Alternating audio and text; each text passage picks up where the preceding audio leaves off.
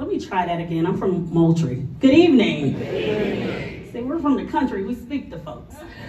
But I want to say thank you to the committee for recognizing the work that we do. It is really important work. I've been just so blessed and honored to have the ability to do the work that's dear to my heart. The AOC Access to Justice work, Michelle Barclay is my direct supervisor, and she just lets me run with initiatives. Noelle, thank you for being here too from the AOC. And Cynthia Clanton, who is our director, I'm just grateful that I have. Yes, let's give her a round of applause.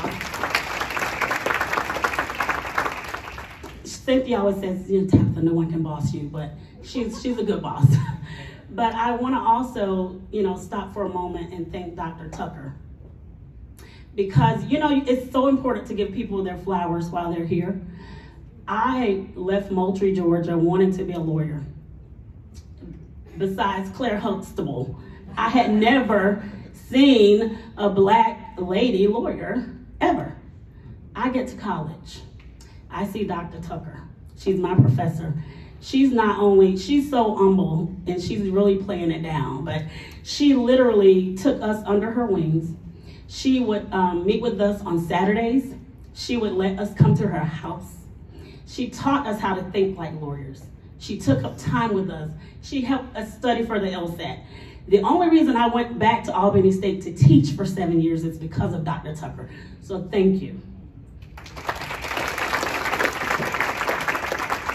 And to my family and friends, my circle is complete, is tight, and I want you all to stand. My baby, stand first, baby. That's my preemie. He's going to college. He got 6 scholarships. I'm proud of him. My other 2 kids are not here tonight. And my mom, please stand. My heart, listen, you talk about never having an excuse. You never will have an excuse to say you can't do something or you shouldn't do something or there's no way. There are no excuses. Thank you, Mama. And to my friends, and sisters, will y'all please stand, and my nephews. Thank you for being my support. Thank you all.